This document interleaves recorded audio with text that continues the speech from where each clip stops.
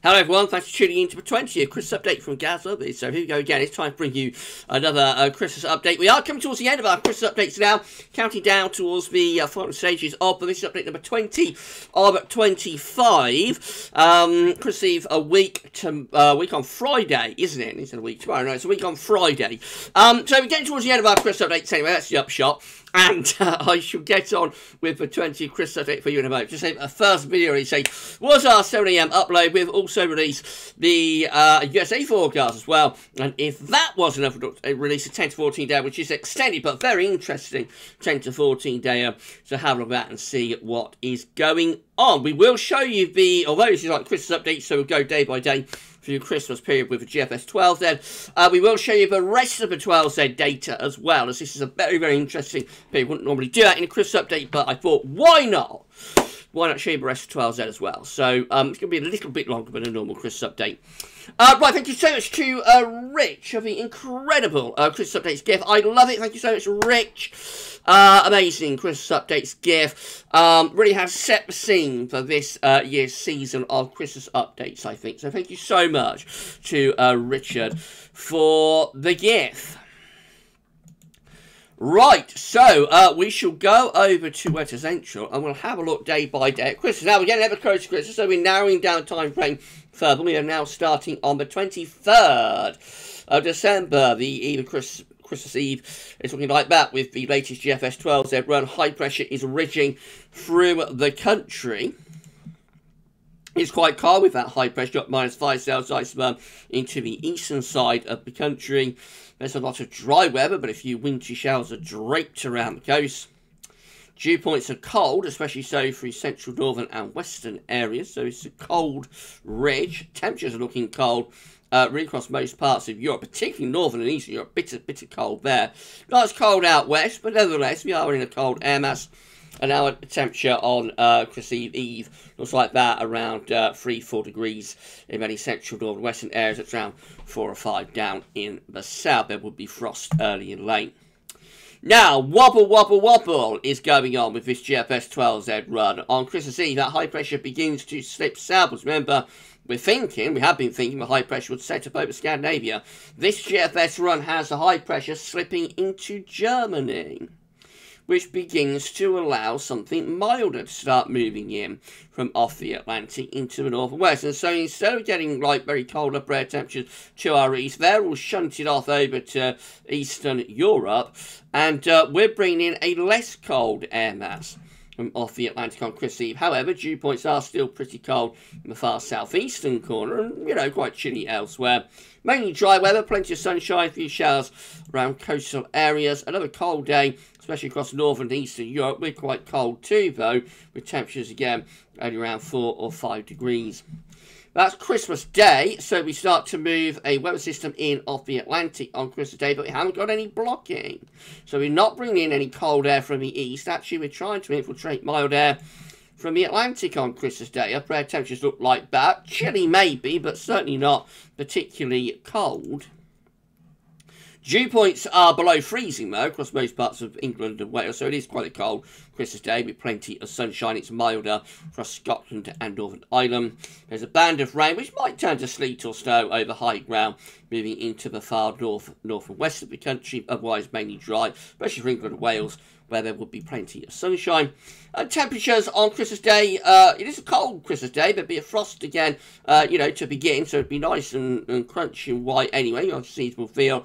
Temperatures generally quite cold across most parts of the country, only 2 or 3 degrees for much of central England, colder than that across northern England. Northern Ireland does look a little bit milder though.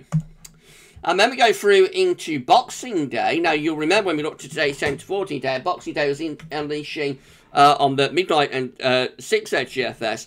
Boxing Day was unleashing like a bitterly cold easterly. Look at this, on this 12Z GFS run, we're actually pushing in a much milder west to southwesterly wind. Upper air temperatures are looking like that. Still quite chilly, but we've got a big warm sector sitting just to our west. We're beginning to lose those cold dew points. They are becoming centred over the continent. It's a mainly dry day. There's probably a band of rain, maybe with a little bit of wintriness moving southeastwards across the country, fizzing out as it does so So a lot of dry weather, probably miss some fog as well. Temperatures still on the cold side, so it's quite a cold Christmas. You know, having said there's a wobble going on, GFS is still going for quite a cold Christmas. And Boxing Day is around 4 or 5 degrees in the south, and colder than that up in the north. But by the time you get through the 27th of December, look at this, we're bringing in a long fetch southwesterly, with the air originating from the Azores. So suddenly we find ourselves bathed in these very mild upper air temperatures. Lots of wet weather piling up from the southwest as well. That's heavy rain. Temperatures becoming much milder across Western Europe, with cold air retreating back north and east. And look at those temperatures, up to double digits on the 27th of December, pretty much of western, southwestern parts of the country. 28th of December, which again is a bank holiday day, goes properly wet and windy gale force winds with this area of low pressure. Mild upper air temperatures though. Showers or longer spells of rain, and temperatures are mild as well, especially so across England and Wales. 29th of December, again we're dragging in this mild west-southwesterly wind. Look at those upper air temperatures, they're looking really mild as well. We're between bands of rain then. Temperatures again across much of West Europe look mild, coldest in the north and east of Europe. And again, look at those temperatures into double digits widely across Ireland, England, Wales. Even Scotland is relatively mild. Flat as a pancake for 30th of December, so that's westerly and rather zonal. Mild in the south, cooler perhaps up in the north, plenty of rain around as well. Temperatures across West Europe again looking really mild. And look at that, temperatures at 12, 13 degrees in the southeast corner on the 30th of December. Colder than that further north, but not especially cold. And as far as we go, it's to New Year's Eve when we're bringing in this west to northwest wind, so it's a little bit cooler on New Year's Eve with sunshine and showers. Obviously some sort of area of wet weather swept across England and Wales. That's currently into southern North Sea, be replaced by showery conditions. And those temperatures are looking a little bit cooler, but only back down to around average. So obviously, if we were just to go with that, we would say that the latest GFS run, you know, is suggesting quite a mild Christmas, and well, quite a coldish Christmas, but just after it goes mild. These are the GFS upper air temperature precipitation ensembles for Norwich. I won't go through them in too much detail, but the thick green line is that GFS operational run. You can see it does lose the plot a bit, you know, as we go through the Christmas period. It's definitely like at the very mildest end of the range from around sort of Christmas Day onwards. Many of the ensemble members are down here still looking quite cold, so the GFS ensembles still ought to be favouring quite cold weather around Christmas, but a little bit less so in terms of the operational run, which did go very mild, of course. I'll just show you the rest of the 12Z data before we go. Wouldn't normally do this in a Christmas update, but as we're in such an interesting period that I thought we would. So this is how the UK Met is looking. Let's just enable the hover. This is UK Met Euro. So this only goes to 180 hours, but the latest idea is again high pressure ridging northwards through weekend into the early part of next week, then sitting around the country only next week will produce frost and fog.